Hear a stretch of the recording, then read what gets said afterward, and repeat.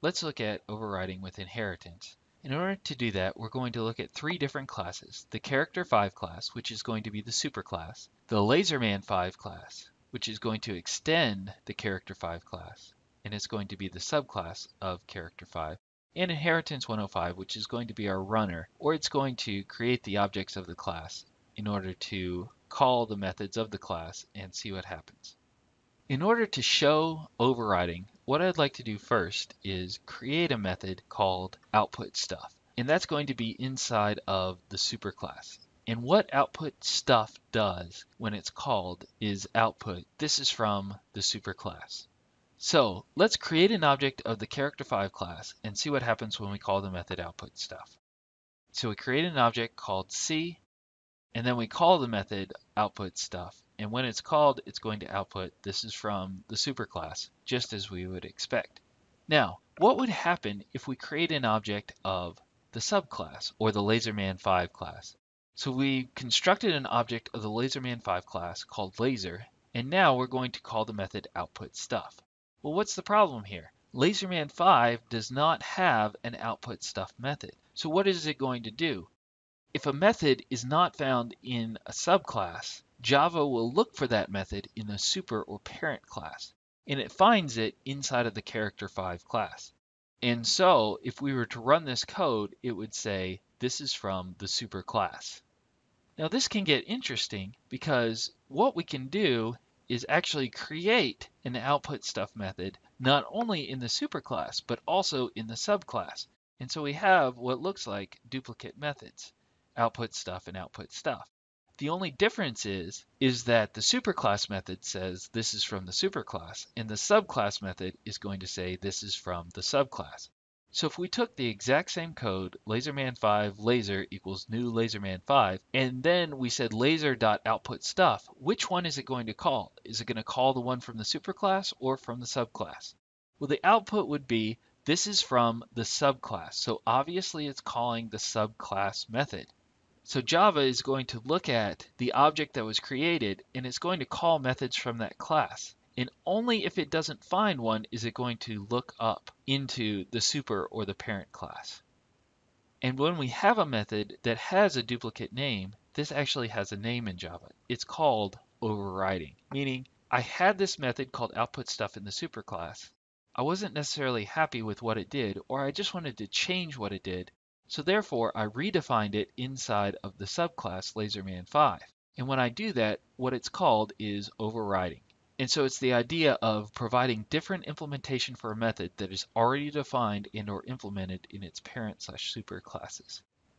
Now overriding can be found throughout Java, and one of the best examples of overriding can be found with the toString method. And it's not a method that I made up like the output stuff method. So let's take a look at the toString method and see what it does. So if I was to create an object of the superclass called C, and then I said system.out.println c.toString. Now, I want you to notice something here. Character 6 is not extending any other class that we know of, but we're going to try to call the method toString. Is it going to give us an error saying there isn't a method called toString, or is it going to output something? Well, if you've ever used toString before, you would know that it's going to output something. And in this case, it would output a memory reference saying, this is where it's located inside of memory. And so it would say character 6, the name of the object, at, and then some kind of hash code like 1A, 2B, 3C. And so I want you to be amazed just for a sec, because the character 6 class does not have a superclass. Well, I'm here to tell you that it actually does. And that class is called the object class. We're going to look at Eclipse for just a second to show you that there's a bunch of methods that are actually coming in from the object class. So what I've done here is I've created a class called inheritance 107, and then I created the simplest class that I could think of, class example, and it has nothing inside of it. There are no methods. But watch what happens in Eclipse when I try to use object E of the example class. I'm going to say E dot, and it's amazing that Eclipse, what it does is it shows you all the methods of the class. Notice what it's saying right here. Equals get class hash code notify all. Hey, toString. That's what we were just talking about. Wait. Where are all these coming from? Well, something that you need to understand about Java is that there is a class that every single class you create inherits from. It's one class to rule them all. It's called the object class. And it is implicit to say class example extends object. And so in our prior example, where we say c.toString, what we were doing is we were calling the toString method from the character 6's superclass. We just didn't see the extends. It has a superclass and it's called object. And you can use these with every single class that's created in Java. And what we are doing when we write the toString method, so we could come down here and say public string toString, what we're doing is we're actually overriding from the object class that every class implicitly inherits from in Java.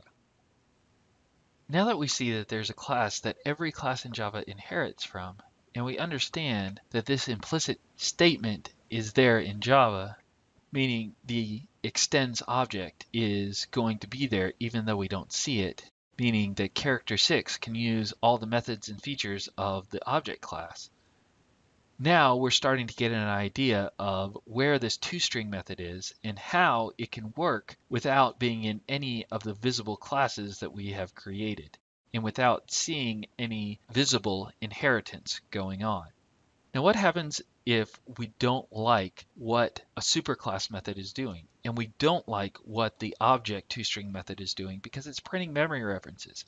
Who wants to know where an object is stored in memory? Not many people. What I want to do instead is override the toString method inside of the character 6 class. And what are we going to output? Well, we're going to output the name and the level of the character 6 object. So if we were to run this program now and say system.out.println c.toString, it would no longer output a memory reference. What it would output is the name, which is zap, which we gave through the constructor, and the level, which we also gave through the constructor, which is 9. Now what happens if we want to take this one step further and use it with the subclass instead of the superclass? So first, we would create an object of the subclass called laser, and now we're going to use the toString method. Well, what happens in Java when there is not a method to be found inside of its class? The laserman8 class does not have a toString method. Well, what it's going to do is the same thing that it did with the output stuff method. It's going to look for that toString method inside of laserman8, not find it, go to the superclass, see if it's there. It will find it. It will not go up any further. It doesn't go up to the object class to go looking for it. Once it finds it, it goes ahead and uses that one. And so it says name is zap, level is 9.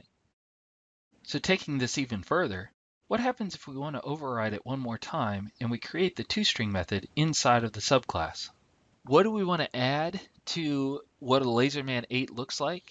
Well, we want to include the things from character, its name and its level, and we also want to add how many charges does it have.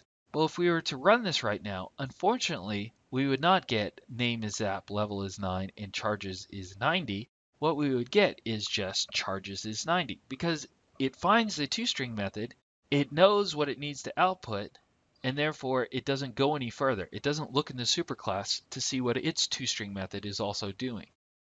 How could we fix this? Well, one, we could change the information in the subclass. And this is what a lot of beginning programmers do. They just say, well, this is what I want it to do. I want it to print the name, the level, and the charges. So therefore, when I override it, I'm just going to put all the information inside of the subclass. Well, this would work, and it would print out the correct information. This is actually a bad thing. This spits in the face of what inheritance is. Because inheritance is using the features of an existing class. We already have a feature in an existing class that says the name and says the level. Why in the world would we want to repeat that process again? What if there are 20 things that this is outputting? Would we want to copy everything from there?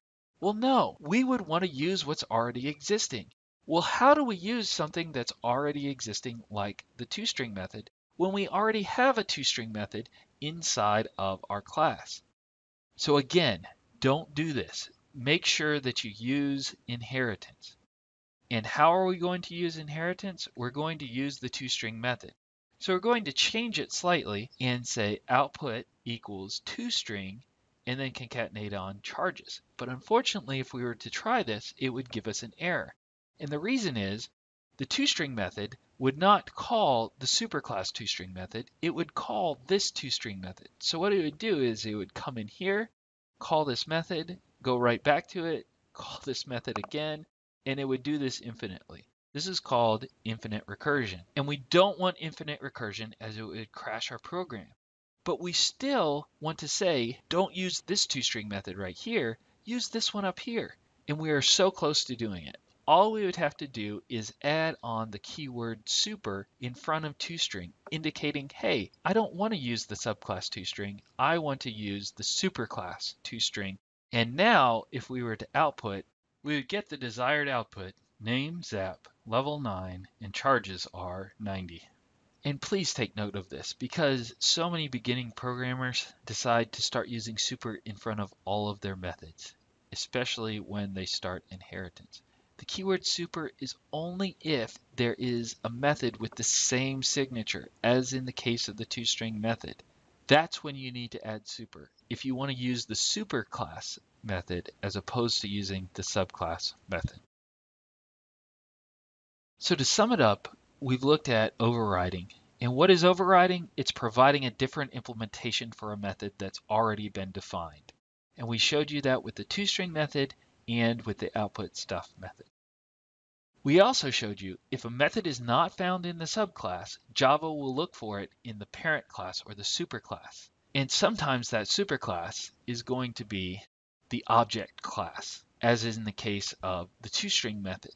Although the code saying extends object is not there, we know that the toString is being overridden from the object class and that extends object is implicit. And all classes have access to the object class. And so I just wanted to make that point again. All classes in Java can use the object class. And then finally, if you ever have a case where in the superclass you have a method with the exact same signature as a method in the subclass, if you want to use the superclass method, you must add the keyword super in front of it. And that will call the superclass method as opposed to calling the subclass method. Overriding is common inside of Java and can be an important tool as long as you understand how it works with inheritance. Thank you so much for watching the video. If you like the video, please do click like below. If you want to see more videos like this, please do subscribe to the channel. Truly, thanks again for watching.